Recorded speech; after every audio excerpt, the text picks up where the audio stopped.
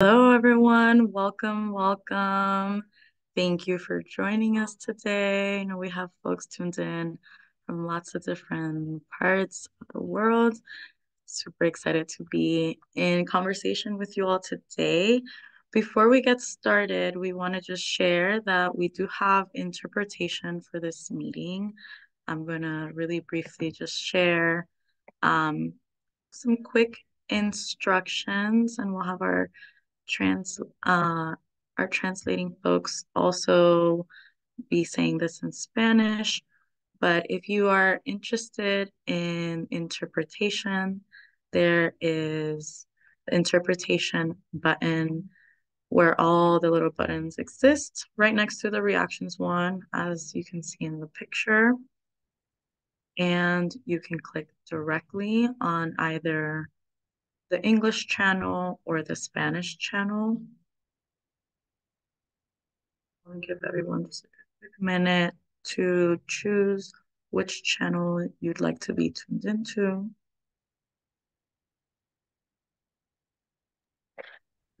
Buenas, gracias a todos por estar acá.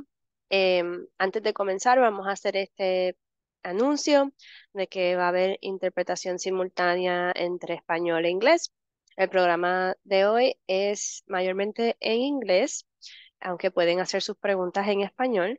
Y para accesar la interpretación al español, pueden ir a la parte inferior de la pantalla de Zoom, donde hay un icono de un globo terráqueo.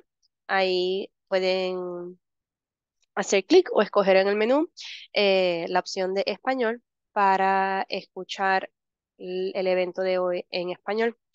Si están en un teléfono o una tableta, el menú es similar, solo que al final deben hacer clic en finalizar o done para que entonces sí se active. Si usted es plenamente bilingüe, siéntase en la comodidad de dejarlo apagado o escuchar simplemente en el audio original. Cualquier pregunta sobre la interpretación pueden hacerla en el chat para asegurarnos que se esté escuchando correctamente. Gracias. Thank you. If folks have any other additional questions on interpretation, please feel free to just drop them in the chat. And as we get started, just some quick etiquette. We know that a lot of us have experienced Zoom fatigue of just being on screens, but I'm really personally excited for today's conversation. Almost on a selfish note, to hear all the brilliance of our panelists and all of the strategies and creative ways in which they're combating some really dangerous trends happening in all corners of the world. So we also want to encourage you all to participate, be part of this conversation, use the chat, and sort of weave in your own comments and your own reflections. And I also have to remind myself to speak slower for the interpretation. But we'll get started. I want to welcome you all. This is a webinar that we are putting together here at Partners for Dignity and Rights. If you are not familiar with our organization, we are a national organization that works with base building organizations, coalition networks, grassroots groups, working on many different issues from co-governance, worker rights, education equity, public goods, expanding democracy, and more. And we're bringing you all this webinar on behalf of our new social contract, which is focusing on co-governance, specifically policy and organizing models that work either inside or outside of government to shift governing powers towards people who are directly impacted and who have the biggest stake in making sure that our communities and our societies work for everyone. If you are unfamiliar to that term, co-governance, that I've thrown around a little bit so far, for us, co-governance is a collection of participatory models and practices in which government and communities work together through either formal or informal structures to make collective policy decisions and co-create programs to meet community needs, and to also ensure that those policies and programs are co-implemented effectively. For us, a prerequisite for co-governance is the existence of community-based organizations, be it civic associations, worker centers, tenant organizations, or other organizations that are member-driven and member-led. As we all know, the climate crisis is deepening and impacting all of our realities. And in this, the issue of energy is becoming more and more urgent every day. And although we know that energy is a human right and we know that it should be sustainable, reliable, and affordable, that isn't necessarily the case.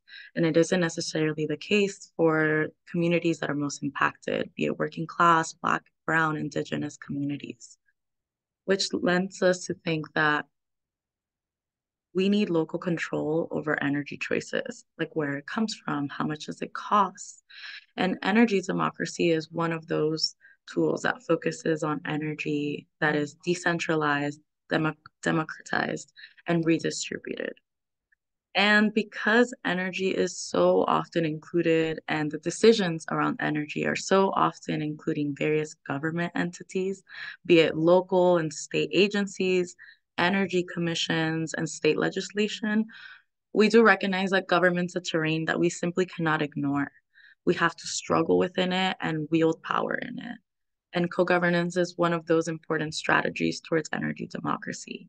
It speaks directly to the need for community input and decision-making power in these choices that affect each of us in the most basic level, whether the lights are on, whether we stay warm in the winter, whether we can access internet, cook for our families, and so much more.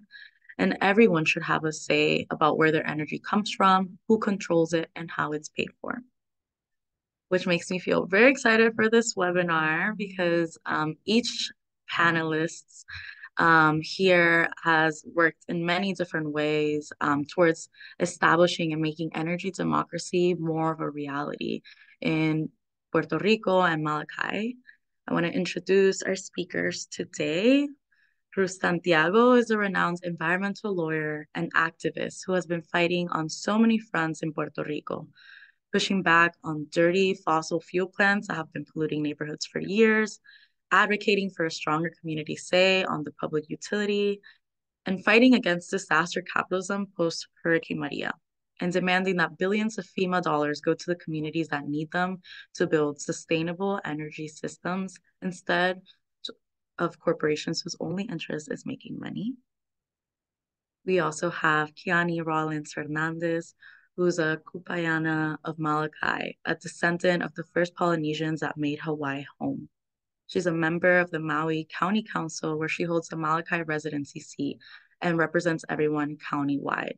She has fought to ensure that her community's voice is at the center of decision-making and has been advocating for local control over their energy on Molokai. And lastly, but certainly not least, we are joined by Todd Yamashita, who is a fourth generation resident of Molokai and helped found the Oahu Energy Cooperative in Molokai, which is committed to creating resilient, sustainable, equitable, and culturally conscious energy for all. We can give them a warm welcome. If we were all in the same space, it would be a room full of applauses. Very, very excited. Thank you all for joining us. Thank you for saying yes and being part of this conversation. I think I want to start off with you, Ruth. And this one's a personal question too, because I'm also Puerto Rican. Many folks actually don't know what I'm about to say, but Puerto Ricans actually face some of the highest energy costs in the country. And of course, we know that poorer communities, Black and Brown communities, are bearing the brunt of the toxic pollution generated by the fossil fuel industry on the island. It's a question for you, Ruth. What would energy democracy look like in Puerto Rico? What needs to change? What do we need to focus on? So hi, everyone. Hi, Nikki. Thanks for the question. So I want to say I'm based here in Salinas, Puerto Rico, which is the site of the largest electrical facility in PR, and it's adjacent to the site of the AES coal-fired power plant. Between the two of them, those are the most polluting power plants in Puerto Rico. And there's some another two big polluting power plants in southwestern Puerto Rico. So a lot of the dirty energy generation in Puerto Rico, very centralized, is overburdening communities, mostly in southern Puerto Rico, and providing energy mostly for like the San Juan metro area in the north. And so, of course, we have, a classic environmental injustice situation of the overburdening of the communities that are close to these plants in every way that you might imagine, not just you think of what's coming out of the stacks, but also think about, especially with the AES coal-fired power plant, coal ash waste, which is very toxic combination of heavy metals and radioactive isotopes. And think of water pollution, think of thermal discharges into our nearby bay. We have, of course, Puerto Rico is an archipelago with 44 municipalities that are coastal. And so, these plants discharging all kinds of pollutants into the water certainly does not help the situation. And so I think energy democracy in our context here in Puerto Rico, and especially after the experiences with not only Hurricane Maria, Irma Maria, the hurricanes in 2017, but also Hurricane Fiona in 2019, is that communities need to become energy literate, learn about energy issues, and become participants, active agents, not just passive consumers of energy. And some people use the term prosumers, that is producers and at the same time consumers of energy. And so, of course, I think that's the main element, right, of becoming literate, aware, educated, and part of energy generation and distribution and ownership. And we do have a public utility here. It's called the Puerto Rico Electric Power Authority, that now is basically in name only because a lot of the functions of the PREPA, as we know it, have been stripped off and privatized in the past few years. And the thinking behind that was that it was going to make the system better, somehow more efficient, and provide better service. That has not turned out to be the case at all. And so, we need to continue to work with organized communities. We're doing pilot, like especially rooftop solar projects, and proposing, and we have civil society proposals for the radical transformation of the electric system here. That, of course, is based on not just the technological switch and, overcoming this narrative that only big centralized, foreign corporations can be part of electric systems or can determine decisions in electric supply and distribution, et cetera, but that the narrative now no longer holds in light of a lot of things that involve not just technology, but also governance issues, right? Communities being able to participate in the actual decision-making. So I guess I should leave it there for now. Yeah, I mean, that's a really rich start. Thank you, Ruth. And it makes me think a lot about just like what's possible in our community's transformation when we are able to actually organize towards what we know we deserve, but also this idea of challenging like these neo-colonial narratives that we can only power our communities by these foreign corporations, when actually we know that they're quite inefficient. And I really appreciate you bringing that point up. My next question, Keani. We know that Puerto Rico and Hawaii have some parallels, but there's also different contexts, and I think that's what makes this conversation so expansive. So, Keani, can you tell us a little bit of Molokai, the island that you represent on the Maui County Council? What's the community like? What makes it unique? And what is your vision for energy democracy? And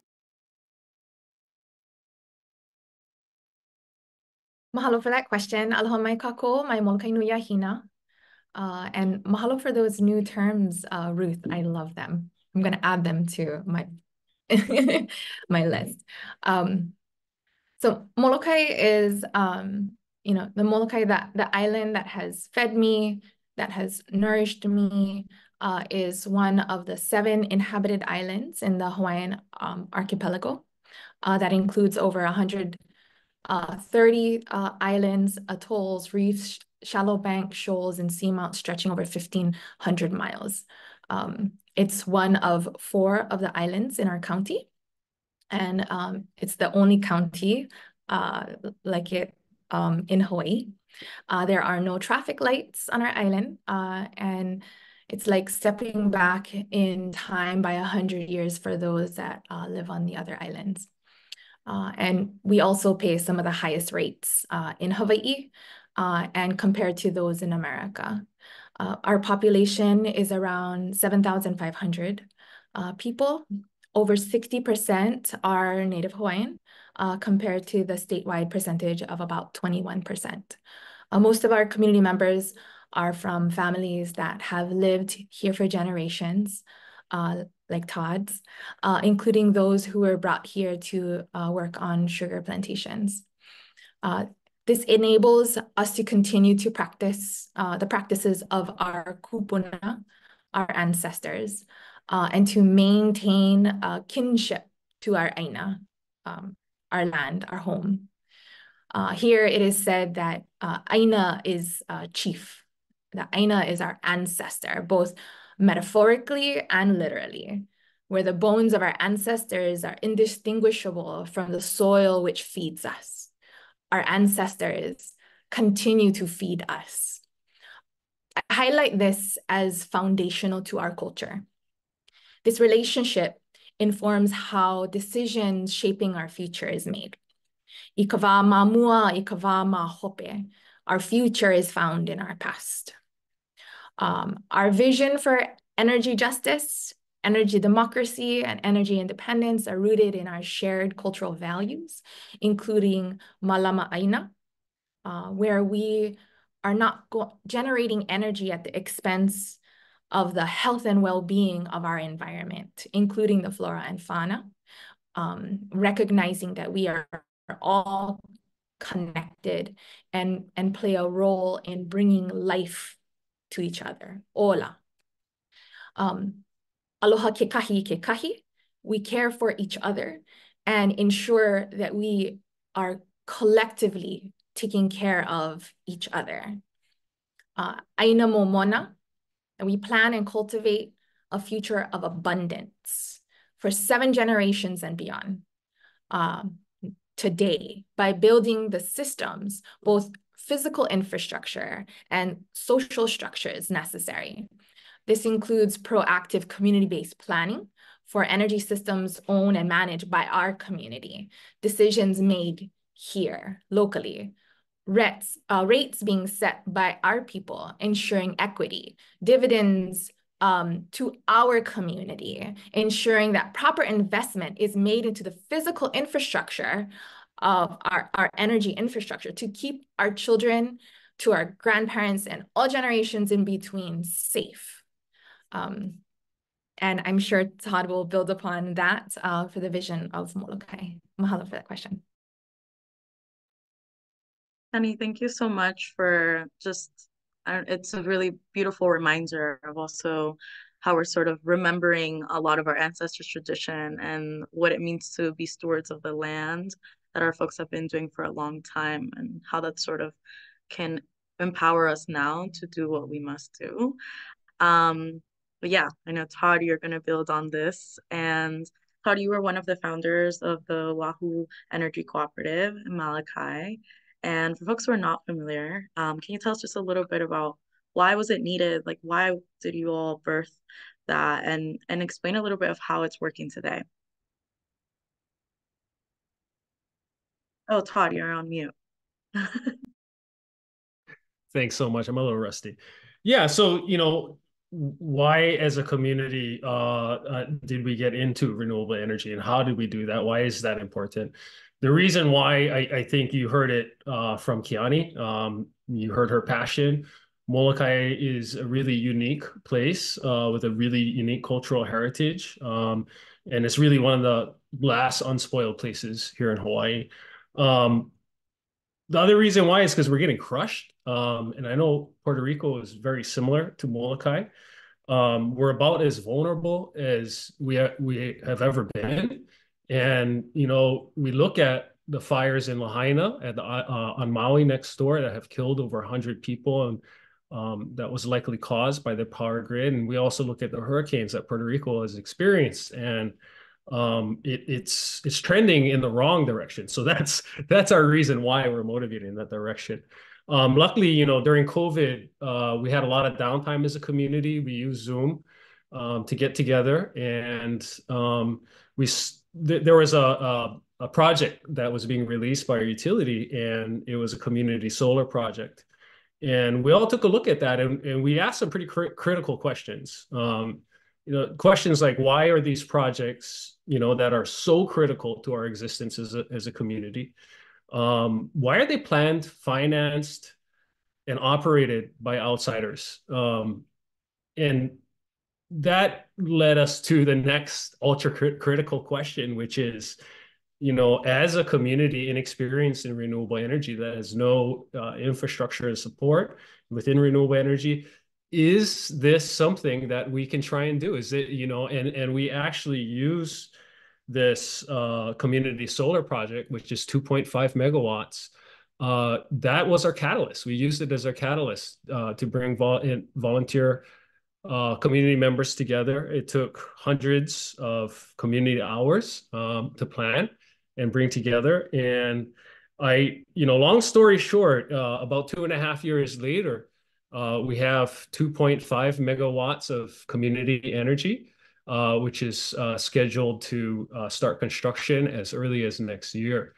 And just a little bit about the project itself. You know, community energy, it's this idea that, you know, renters and other low-income people, they're the last to access renewable energy, right? And so the concept is, if we build the solar project all in one place, can we make subscriptions available, you know, whether you rent or own a home? And without having to build that system on your house, it allows you to take advantage of renewable energy and help bring the cost down to a significant amount. So anyway, I'm going to stop there because we have a lot to talk about. This is my favorite subject. So I hope that answered most of your question. Oh, that's amazing. Thank you. Yeah, it's really exciting to sort of hear like what's possible and what's already happening, what's emerging. And very similar to kind of to your point, Todd, there is so many similarities between Molokai and what's happening in Puerto Rico.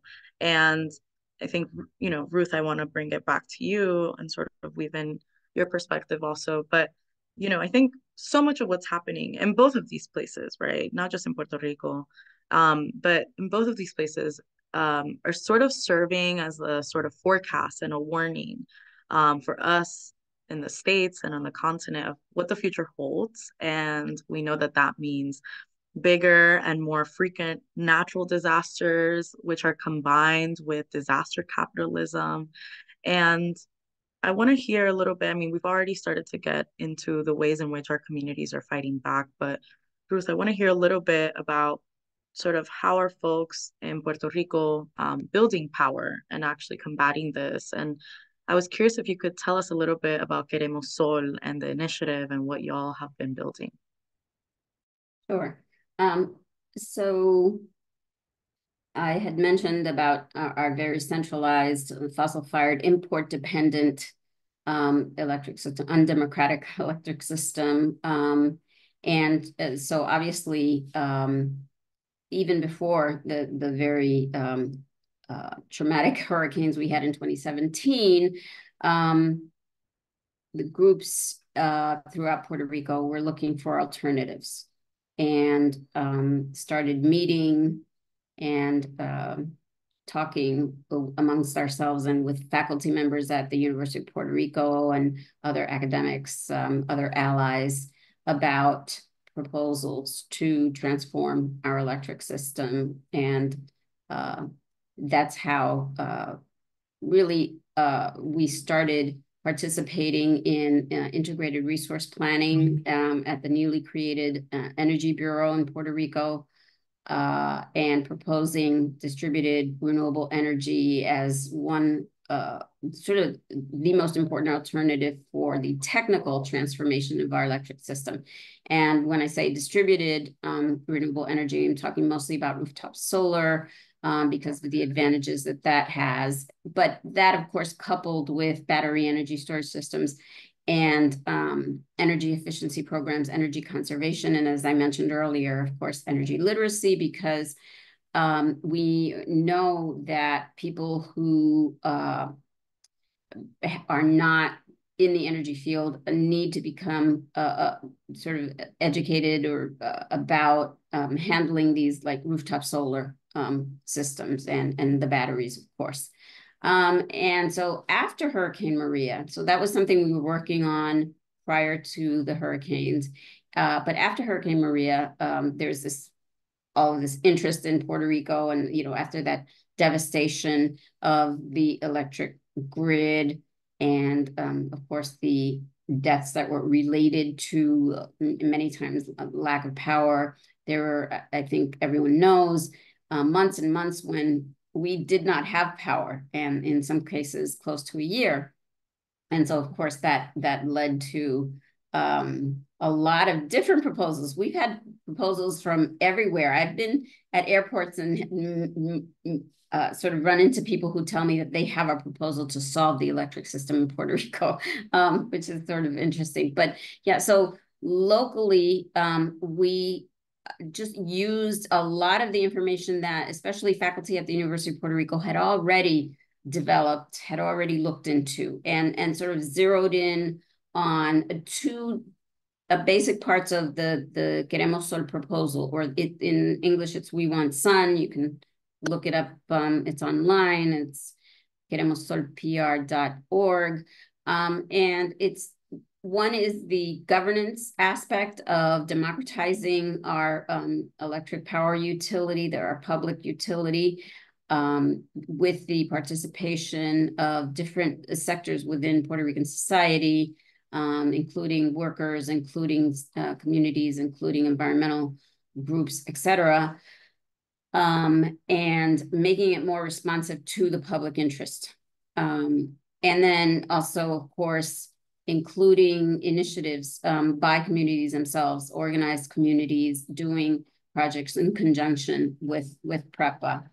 And then on the technical side, I mentioned we are talking a lot about distributed renewable energy as opposed to utility scale. And I'll give you an example. Just today, we were at a march this morning because Puerto Rico as an archipelago has limited land space, and a lot of the developers, foreign corporations, are coming in and wanting to use that limited coastal plain that we have, very narrow coastal plain that surrounds the mountain range in the middle, to a site utility scale or industrial scale solar especially.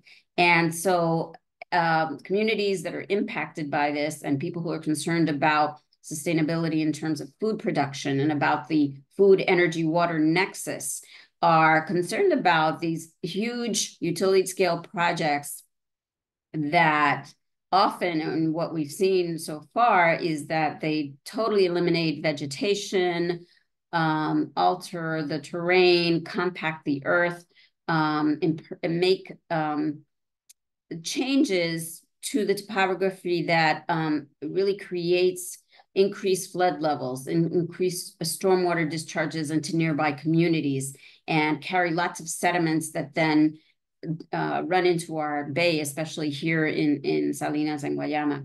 And so renewable is not always sustainable. It's not always necessarily something that will help communities. And so in Queremos Sol, we state very clearly that we favor distributed renewable energy like rooftop solar, on-site solar, using the built environment to site these this energy infrastructure, and of course with community participation.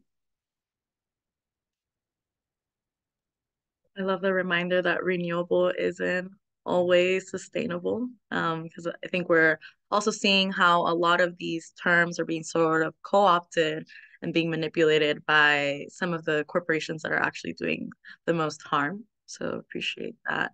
Um, I mentioned at the sort of top of the webinar and mentioned this word co-governance, that we talk a lot about here at sort of our new social contract. And, we often talk about co-governance as one of the strategies towards building a multiracial democracy.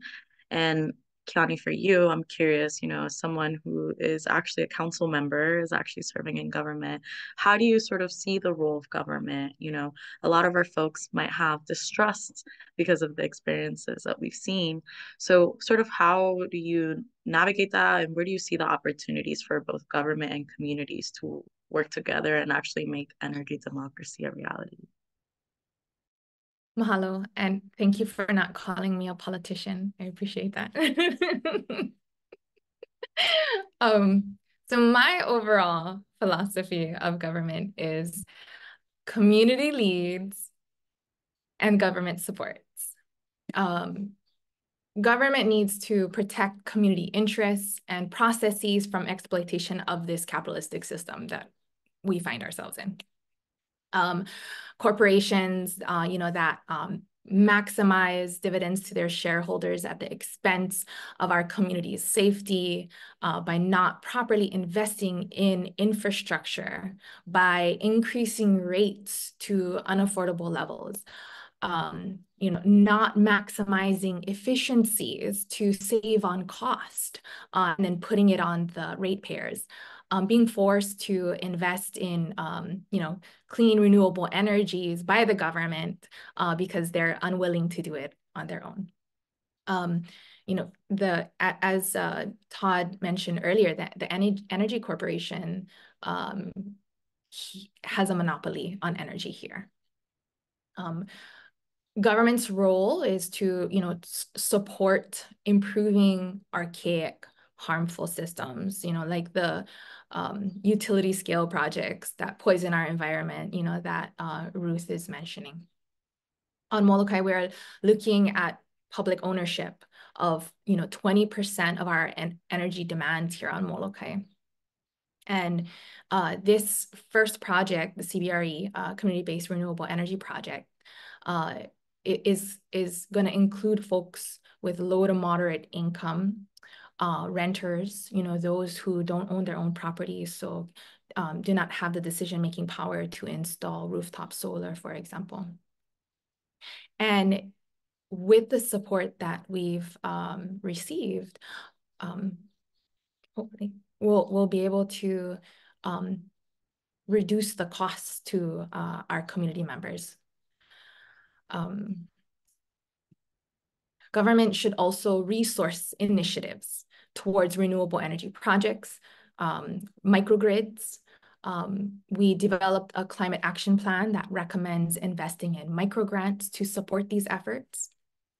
And government should also modernize policies that support our community's efforts toward things like wheeling, for decentralizing, for microgrids and nanogrids, rooftop solar, but also, solar that's not necessarily on rooftop. And I forget what it's called right now, but I'm sure Todd can say it.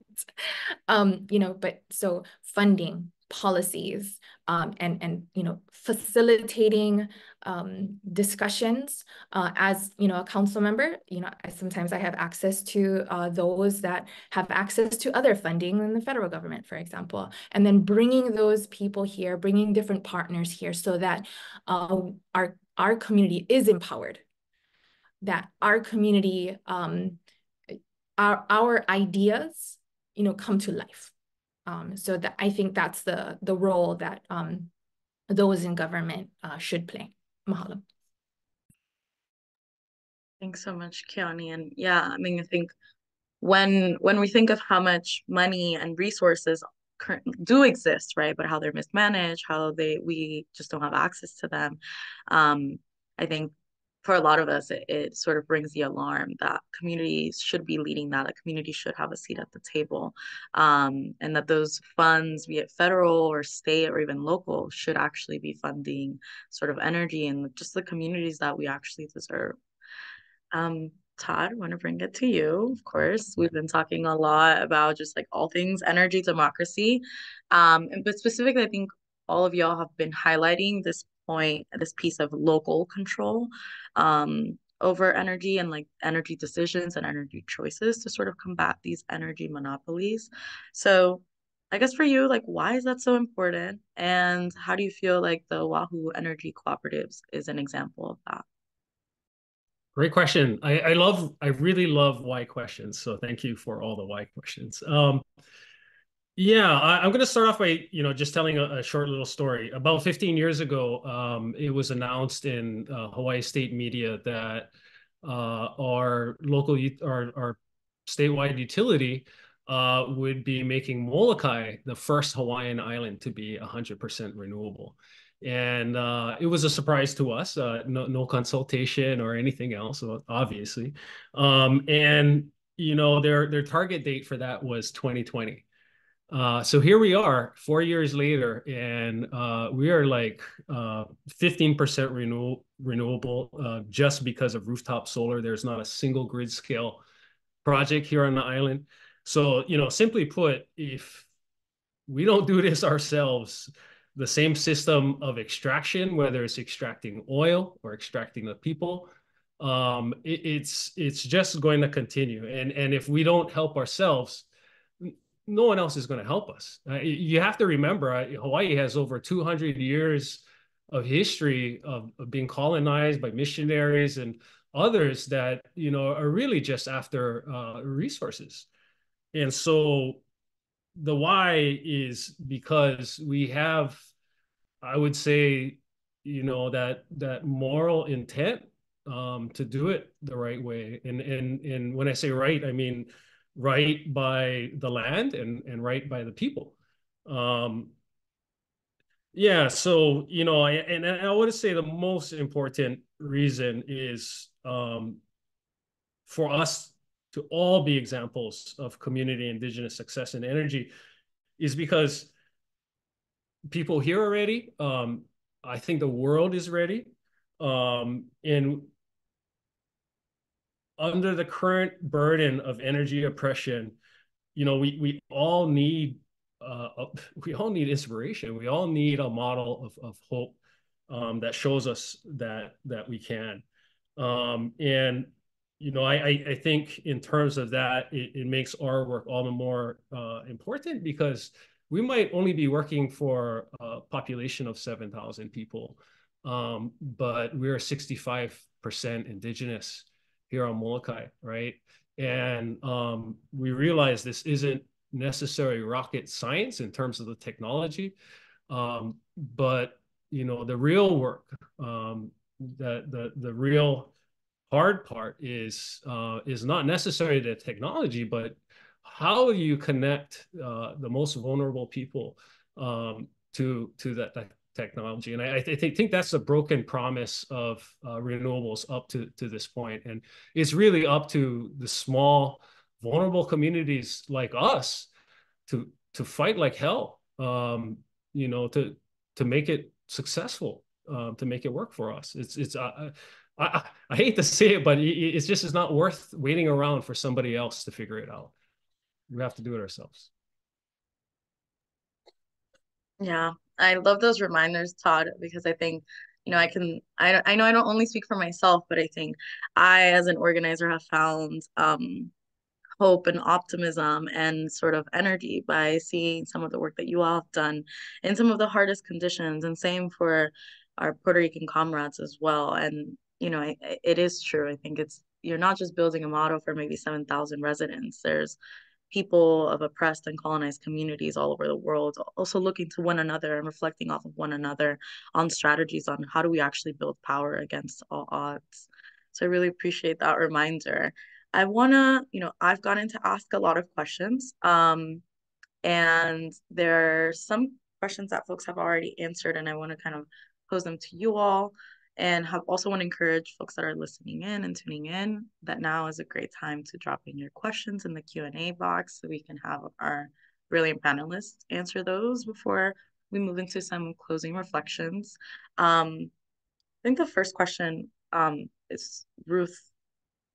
The question's from Mirna Morales. Thank you for all your work.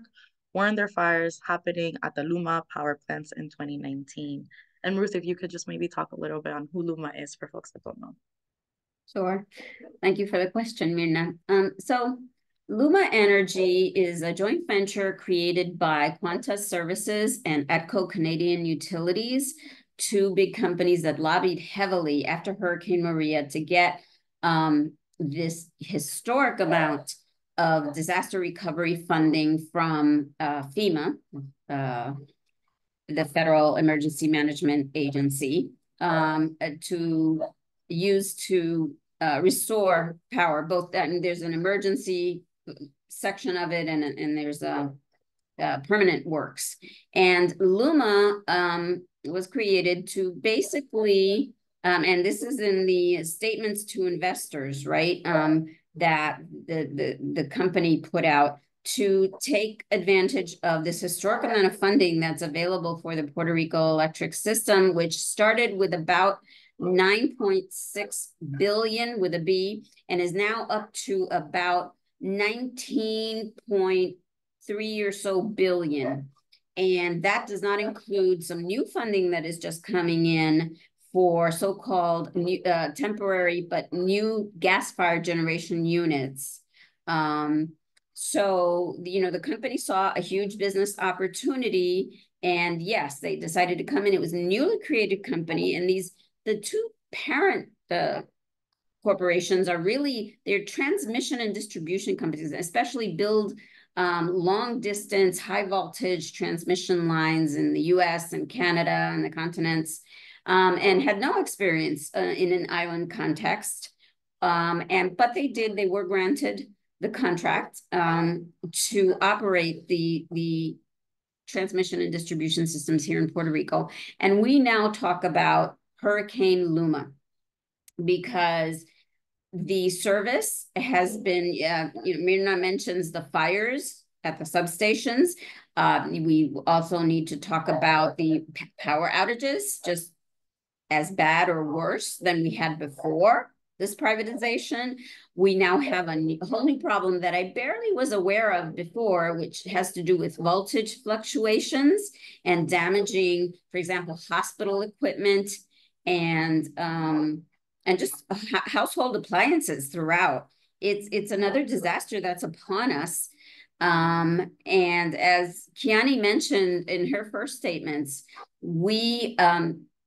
that reinforces the need to relate to energy in a different way, in a holistic way, and become and empower ourselves as communities and people here and residents of Puerto Rico to become agents of change in this energy sector.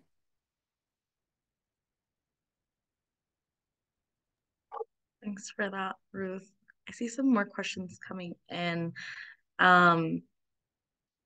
There's one, and I don't want to put any of y'all on the spot because this is a bit of a complex question, but I think all of y'all have some reflections on this. Tanette DeVoe, sorry if I mispronounced your name, asked, how do you promote energy democracy when there's already a publicly owned utility that's not serving the public good? Is there room for well-meaning small renewable companies that are privately owned? Todd. I want to take that question. Is there room? I would say the way that business is done right now in the energy market, it's not meant for the little guys. It's not meant for the communities. And there really isn't a lot of room, I would say. But I'm gonna throw this out there. I've heard Ruth talk about disasters, and we just saw what happened to the neighboring island on Maui, the big fires that they had out there. I look at these big disruptive natural disasters and similar things. And oftentimes it takes those things to really shift the bigger picture. And unfortunately, there are victims in those processes. But, you know, I look towards technology, and within technology, there is an opportunity for disruption, right? And I look towards that disruptive behavior of technology as a potential for the same potential as a natural disaster, right? And in terms of monopolistic, utility, such as what we have here, Hawaii Electric, I'll just ask a question. Is there a moment that can be very disruptive for the utility, but not necessarily disruptive for our community or our end users, right?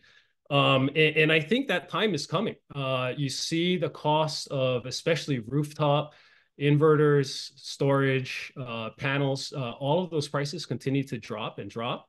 And already it is much faster, much easier, quicker to bring electricity to where the people are, bring it to their homes, right? And if you can do that much better than the utility does, you have an opportunity to create disruption, right? And if you are supporting the poorest portions of your community first, when that disruption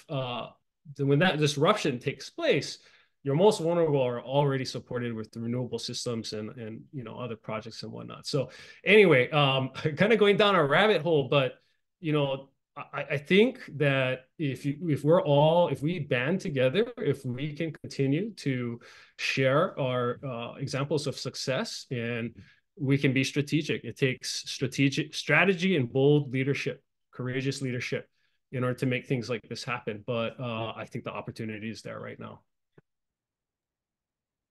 Exciting. And yeah, we know that even in crises, there's room for opportunities for transformation. Want to pass it. I think this question, I don't think it's just for you, Ruth. I think all of y'all. But Yanni Marie asked, are there any plans or talks about combating against corrupt solar companies that make it impossible for disadvantaged communities to afford switching to solar, and holding these companies accountable? Hey, so thanks for the question, Yanni. Let's see, I guess I'll stick with the hurricane model, right? And so we also have, in addition to the so-called natural hurricanes, as I mentioned, we have the Hurricane Luma. We also have a Hurricane Sonova, which is a rooftop solar company, for-profit company, that has implemented the most predatory business practices you can imagine. One of the things that they did, for example, was that they started selling systems here in Puerto Rico, solar panels, or leasing them, I should say, better. It's a lease agreement, like 25-year leases for solar panels prior to the hurricanes, that were not coupled with batteries. And because this was something new, people did not realize that they would not have power if the main grid was down and they did not have batteries. But Sonova, of course, knew this and did it anyway. And then after Hurricane Maria, when people did not have power because they did not have batteries, Sonova was charging people for energy service that they were not receiving, right? So very problematic business practices that we've seen with lots of private enterprises. And this is why we advocate for the reforming of our public utility and being able to provide universal access to distributed renewable energy, potentially life-saving energy on rooftops, nearby, on parking lots, etc., so that people will not be without power and will not be victims of these predatory businesses, which is what we've seen. That's been our experience. Yes, Keani, please. Mahalo. I wanted to add a little story, kind of a big victory for Molokai. So the Public Utilities Commission, the State Public Utilities Commission governs energy as a utility in Hawaii. And when the community-based renewable energy, which was the RFP, which was mandated by the government, was put out, the energy monopoly, Hawaiian Electric, attempted to bid on this RFP against the communities group that was intending to put in a bid for the RFP. RFP stands for Request for Proposal, for this larger scale solar project. And our community, with Ho'ahu and Clean Energy Hui, with other partners that really helped us gain our energy literacy, went to the PUC, the Public Utilities Commission, and advocated for ourselves, for our community, that this was not right. This was not the spirit and intention of the government for HECO to build this energy, this solar farm itself. Especially since there was a viable group in the community intending to do it itself. And in that PUC hearing, I'm gonna give that victory to our community. And HECO, Hawaiian Electric, withdrew its intention to put in a self-build team to bid on it itself on this project. And the group that remained was Ho'ahu, and we're on our way. Our community is on its way to owning that project.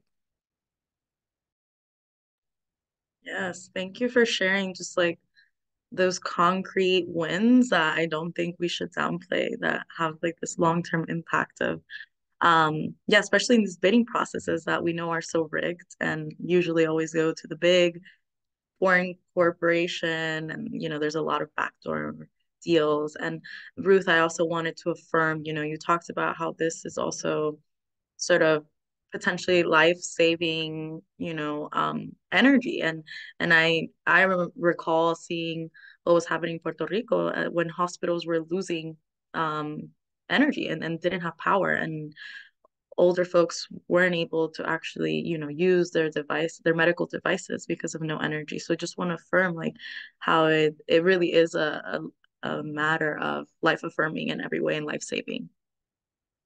I think we'll have time for maybe one more question, which I think any of y'all would be amazing at answering. But anonymous question: thank you all for sharing your perspective on community needs and government responsibilities. As an anti-capitalist organizer focused on removing lead service lines in a primarily Black community, I would like to know if you think there's any way to ethically work with or have the same dynamic between communities and the private sector.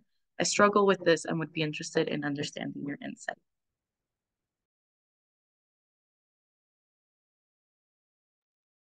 Odd.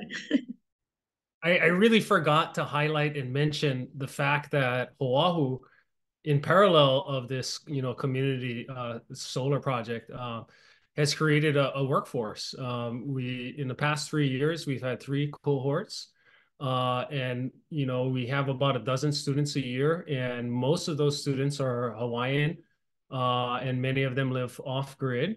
And what it's done, which Ruth has talked about, the importance of, in terms of energy awareness.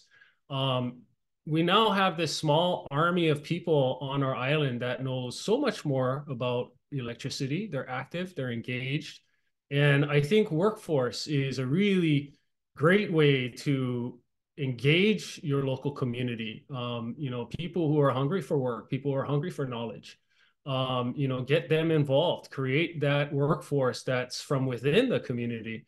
And as they become active, as they become those people who do those jobs and make those decisions, they will advocate for the integrity of their community. I truly believe that. And I just wanted to add that in case it wasn't clear earlier, that Ho'ahu is not a for-profit, it's a co-op. And that the workforce initiative that Todd is talking about, some of that funding came from the county. So when I was talking earlier about resourcing our community through grants, so that we are truly empowering our own community to control our destiny, to own, manage, maintain, repair our own projects, all of these things.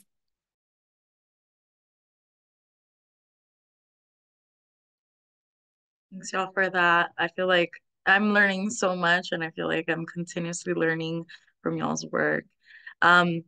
Unfortunately, we don't have all day, as amazing this has been, and I want to sort of maybe pivot a little bit to some closing reflections. In this webinar, in this conversation, y'all have talked about really hard things, right? We're talking about extraction, and that creates a lot of trauma and hardship in our communities. It's also, we're up against some serious opponents, right? Like some powerful corporations and some really corrupt systems.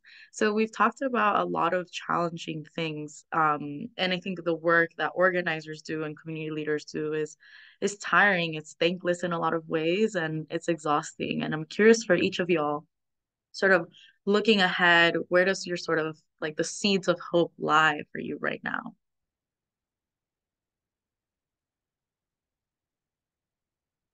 Yeah, Keani, you want to kick us off? Mahalo.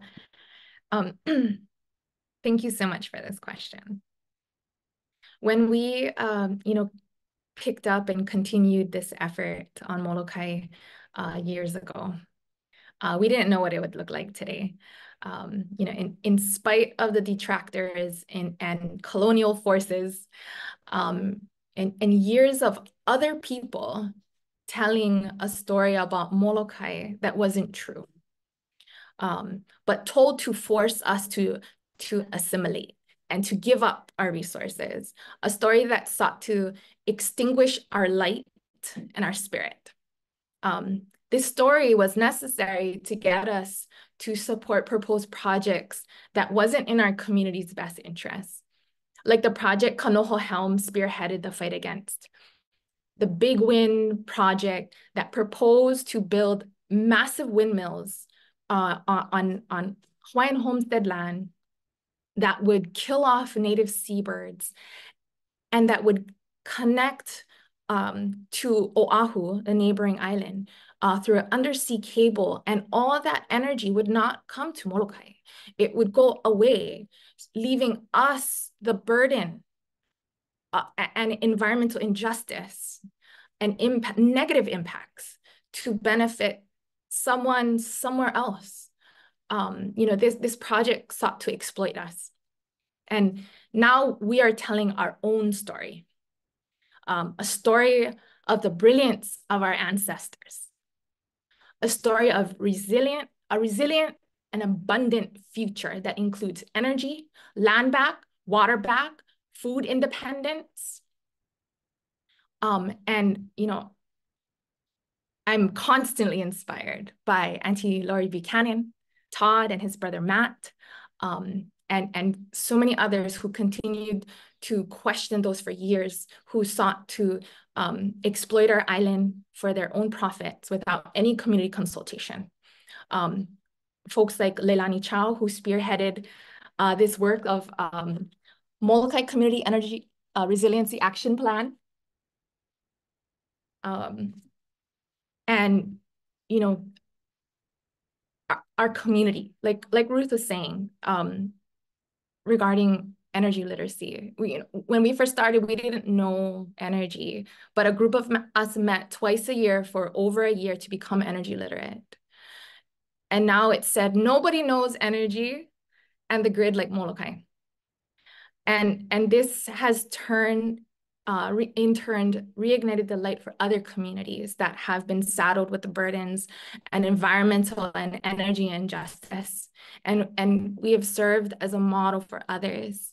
And our community is so happy to help, such as Waianae on Oahu and Lahaina on Maui. Lifting each other as we rise always gives me hope. And hope is contagious. Giving hope to others has been the greatest gift for me, because it all starts with hope.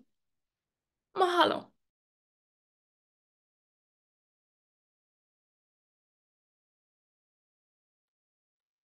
Thank so you, much. Keani.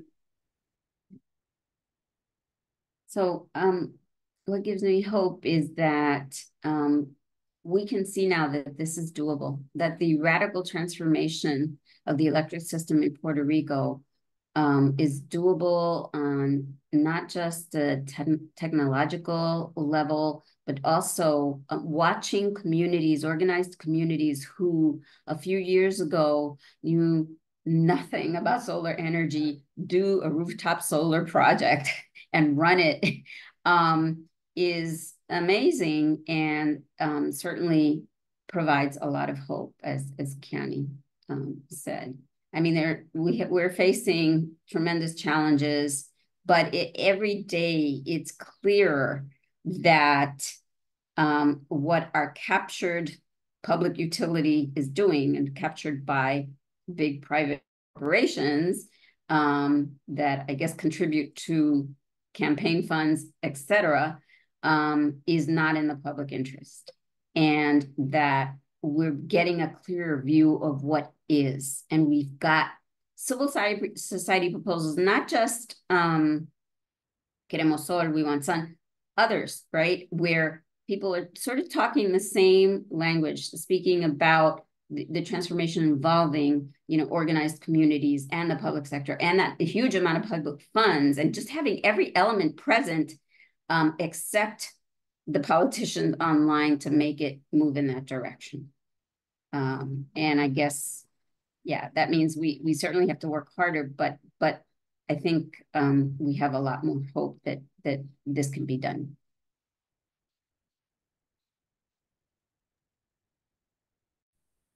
I run on hope. It's all, I don't have very much in my life. But I survive on hope. My hope is that the status quo that is in energy right now is that people like us are able to shift it. The status quo right now is that the energy is for the privileged. Energy is all about extraction. And